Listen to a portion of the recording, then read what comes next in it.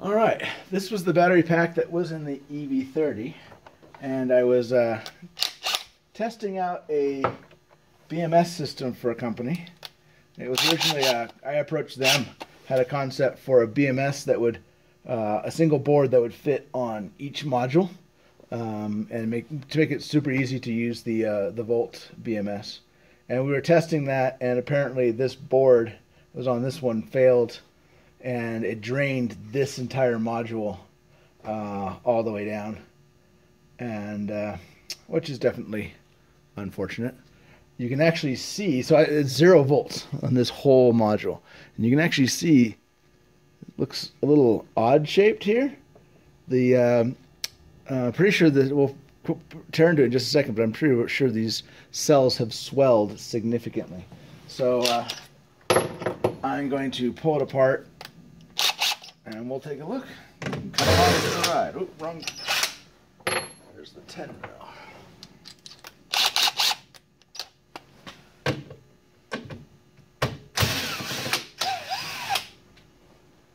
Always be careful because terminals are hot.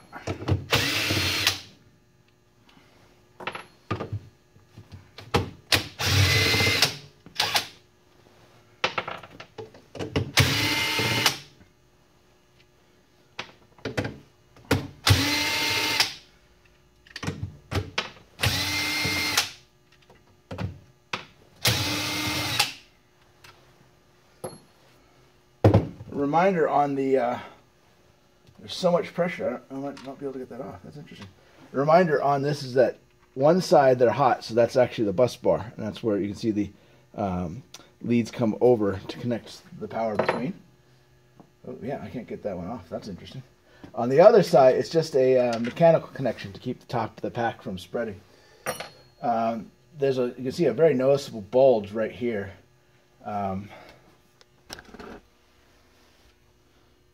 You can see that, and it's pushed out against that. There's the cells, this set of cells here is swelled so much you can just see how it's bowed out through there. Everything should be tight over here, but that's happened there. So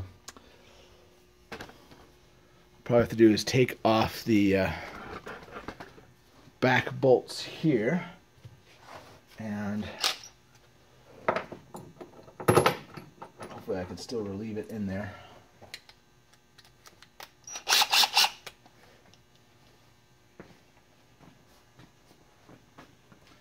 When loosening these packs, do a little bit at a time.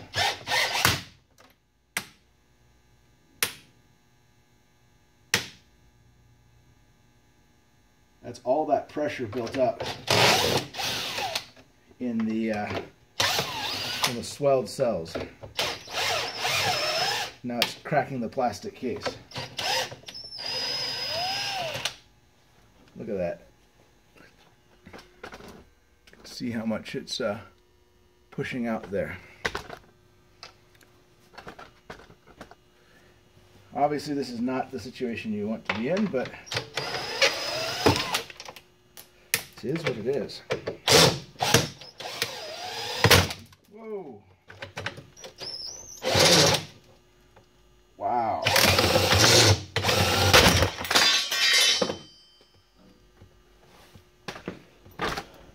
That is a very failed pack. Whew. All right. Now, like I said, all these were at 0 volts. They were already completely discharged. That's what caused the cells to swell. But obviously quite a bit of force in there. I gotta be worried because or be very careful because this module and that module are still hot. So.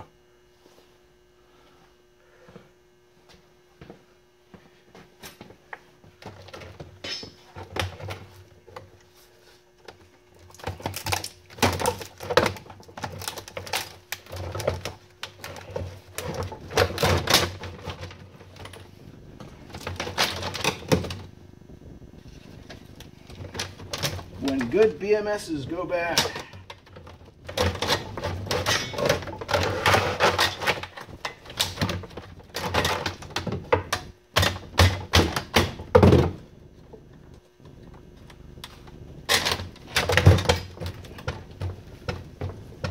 So this is still, I'll look it over, but still should be a perfectly viable module.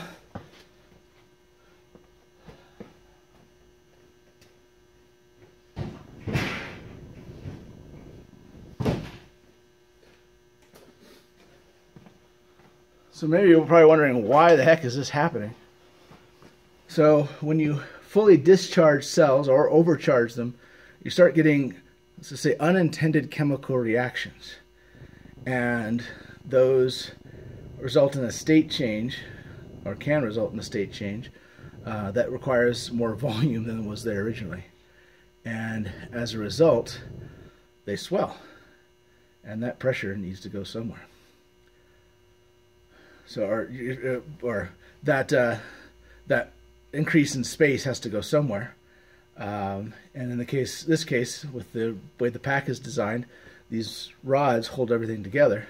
When I release that, then that pressure was relieved, and that's the result. So let's take a look.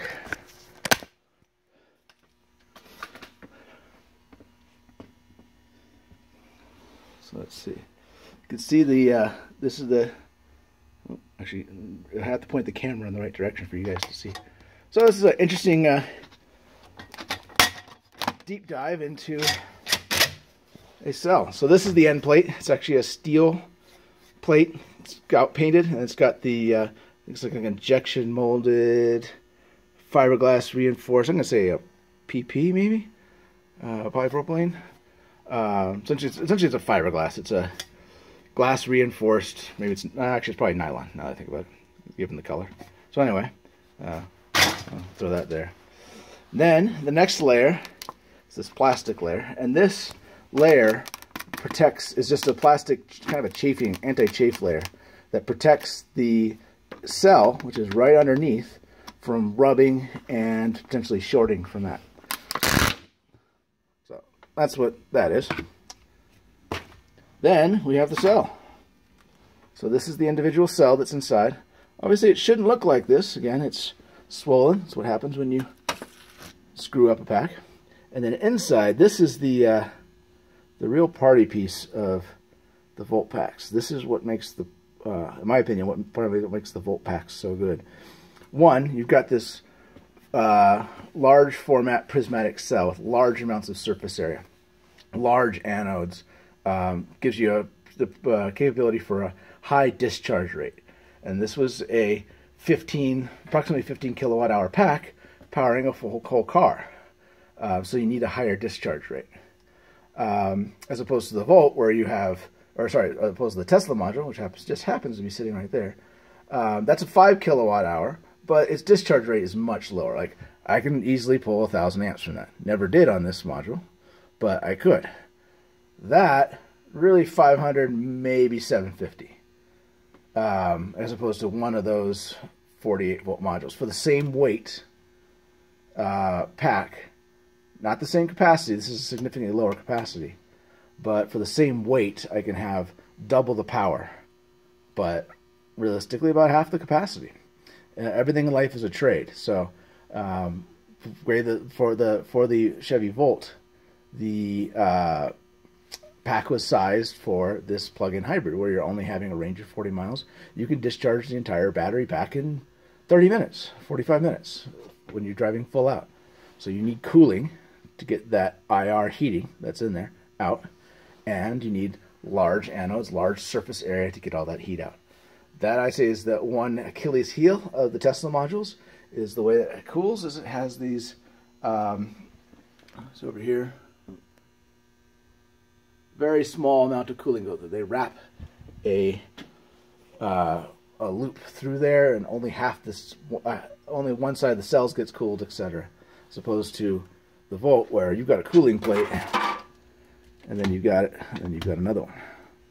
You can see all that.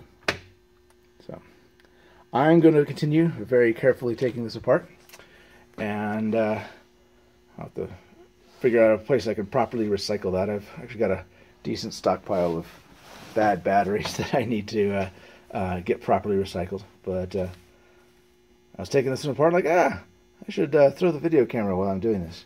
You can see how swollen some of those are in there. I mean, And again, not a fault of the battery. The BMS board that was on top of it, this and one other module, the board failed and it drained it down to 0 volts. The other one didn't go all the way to 0, but this one it drained all the way.